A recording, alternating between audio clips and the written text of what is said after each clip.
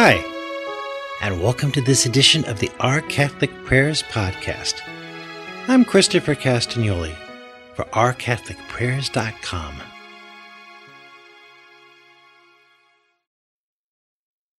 The Apostles' Creed, an important prayer which begins the Rosary, can be traced in its present form back to around the 7th or 8th century A.D. It appeared in slightly different forms in documents as early as the year 200 A.D. Although this prayer was probably not composed as we know it by the apostles themselves, it nonetheless reflects their teachings, as well as those found in the New Testament. The Apostles' Creed is divided into what we refer to as 12 articles. Like the Nicene Creed that we recite at Mass, it is a solid profession of the fundamental truths of our faith.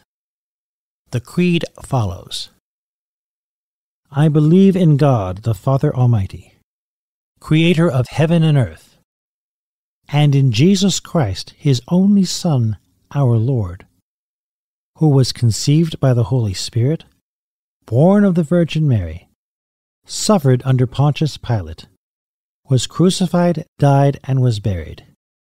He descended into hell. The third day he rose again from the dead. He ascended into heaven, and is seated at the right hand of God the Father Almighty. From thence he shall come to judge the living and the dead. I believe in the Holy Spirit, the Holy Catholic Church, the communion of saints, the forgiveness of sins, the resurrection of the body, and life everlasting. Amen. It's hard to summarize the Apostles' Creed in a few short paragraphs. The current Catechism of the Catholic Church offers some 200-plus pages of excellent analysis of this prayer. The earlier Roman Catechism, known also as the Catechism of the Council of Trent from the 16th century, goes to similar lengths. Still, there are a few points worth mentioning on some of the articles. Although the Apostles' Creed covers Christ's life in a short summary, it by no means slights the Father or the Holy Spirit. Indeed, in the first article of the Creed, we affirm our faith in God the Father. He is the first person of one God that has existed throughout eternity in the Holy Trinity, in three co-equal persons: the Father, the Son, and the Holy Spirit. The Father as Creator, the Son as the begotten Word made flesh and our Redeemer, and the Holy Spirit as the one who proceeds from the Father and Son and can help us attain the essential attributes of holiness. These include what we call the 7 gifts of the Holy Spirit: wisdom, understanding, knowledge, counsel, fortitude, piety, and fear of the Lord. In the first few centuries of the Church, some people couldn't quite grasp the concept of the Holy Trinity and sought to refute either Christ's divinity or his humanity. We see this today in books such as the Da Vinci Code, a bestseller some time back, which imply that his divinity was a 4th century fabrication. Nothing could be further from the truth. One can look at such works as Amy Wellborn's best-selling Decoding Da Vinci for quite a few facts debunking this claim, debunking Da Vinci as it were. As St. Peter wrote in one of his New Testament letters, "We have not, by following artificial fables, made known to you the power and the presence of our Lord Jesus Christ, but we were eyewitnesses of his greatness. This is taken from the second letter of St. Peter, chapter 1, verse 16. He described in further detail in this letter our Lord's transfiguration once, in which he appeared to be, as St. Peter put it, shining exceedingly white as snow, while conversing with Moses and Elijah. This detail is taken from Mark's Gospel, chapter 9, verses 2 through 4. St. John, for his part, mentioned signs that Jesus showed of his divinity in his Gospel. As he put it, that you may believe that Jesus is the Christ, the Son of God, and that believing you may have life in his name. This is taken from John's Gospel, chapter 20, verse 31. So much for our Lord's just being some wise philosopher, as some people would have you believe these days. St. Thomas Aquinas, in a lengthy commentary on the Apostles' Creed, noted concerning the third article about our Lord's conception and birth that, as he put it so well, Jesus became man that he might make man divine. He also pointed out, in referring to the articles in the Apostles' Creed concerning Jesus' suffering, death, and glorious ascension into heaven, which constitute Articles 4 through 6 of the Apostles' Creed, that these events took place in accordance with our Lord's own will and by his own power for our sake. As Jesus put it in John's Gospel, I lay down my life that I may take it up again. No one takes it from me, but I lay it down of myself.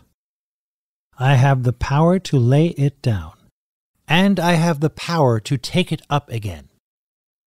This is taken from John's Gospel, chapter 10, verses 17 and 18. The line in the fifth Apostles' Creed article, "He descended into hell," is also written in some sources as, "He descended to the dead." This refers not only to the place of eternal torment of the damned that we rightly dread, but also, in this specific instance, to a more benign place for the souls of the just who had died before Jesus' incarnation. Our Lord opened the gates of heaven for them upon his death and resurrection.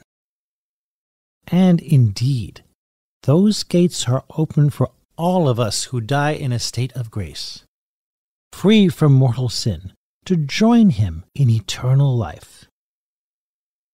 Jesus' place at the right hand of the Father, in Article 6 of the Apostles' Creed, is meant to show us his special place with his heavenly Father as one with him in a manner we can understand as human beings. St. Paul makes reference to this when he urges us to, as he put it, seek the things that are above, where Christ is sitting at the right hand of God. This is taken from his letter to the Colossians, chapter 3, verse 1. It also highlights our Lord's role as the one mediator between God and man. Who better to bridge the gap between us and our Creator than God himself in the person of his Son? Indeed, through Jesus we can call God the Father our Father, as we say in the Lord's Prayer. In Article 7 of the Apostles' Creed, note that Christ will return and will judge all of us, living and dead, in the last judgment, separating the sheep from the goats, as we read in Matthew's Gospel, chapter 25, verses 32 and 33. The just from the wicked, as it were. The former will have eternal life and joy in heaven, and the latter will be in eternal misery in hell. This general judgment will basically reaffirm the particular judgment each of us will receive upon our death as to whether or not our ultimate destination is heaven or hell. This will be based on our actions in this life, and what we have done and what we have failed to do, as we say at Mass, and on how receptive we have been to God's graces. We need not fear this judgment. We must prepare for it by living lives of faith, love, and obedience to God. Having a strong prayer life can be a great help in this regard. The subsequent articles of the Apostles' Creed follow a natural sequence. The Holy Spirit guides and instructs the Catholic Church, from which comes the communion of saints, Articles 8 and 9. This includes those of us in the Church living on earth, those in purgatory, and all those in heaven. Thus, the communion of saints follows from the Church, which follows from its founder, our Lord Jesus Christ, through the Holy Spirit. Jesus himself sent the Holy Spirit, whom he called the Paraclete, to help build his church. Likewise, when God forgives us our sins, Article 10 of the Apostles' Creed, in the Church's sacrament of penance, we may better merit the resurrection of the body mentioned in Article 11, in which we will be raised up to heaven with our glorified bodies united with our souls at the last judgment.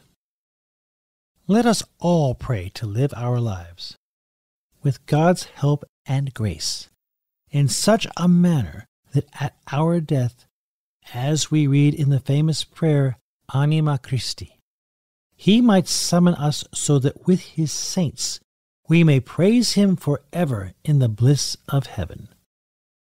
Talk about life everlasting in Article 12. This wonderful hope for an eternity of love in the peace of Christ makes a fitting end to the Apostles' Creed. Thanks for listening. I'm Christopher Castagnoli for OurCatholicPrayers.com. Please feel free to share this podcast. And if you're listening to it on YouTube or some other host that allows you to subscribe to podcasts, we'd appreciate it if you would subscribe to the Our Catholic Prayers podcast channel. Until next time, God bless.